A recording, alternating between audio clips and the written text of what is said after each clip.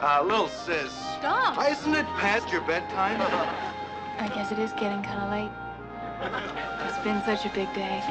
Good night, Gopher. Good night. Now, this is just great. My best friend turns out to be a wolf in Purser's clothing. Doc, you're making a big deal out of nothing. I'm just having a little talk. Yeah?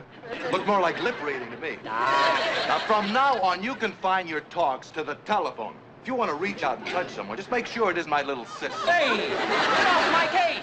Trish is a big girl. And who are you to tell me who to say and what to do? You're right, Gopher. I won't tell you what to do. I won't tell you anything, because from now on, I'm not talking to you. Yeah, well, the same goes for me, too. And if I were talking to you, I'd tell you to bug off. But since I'm not talking to you, I can't. So I won't.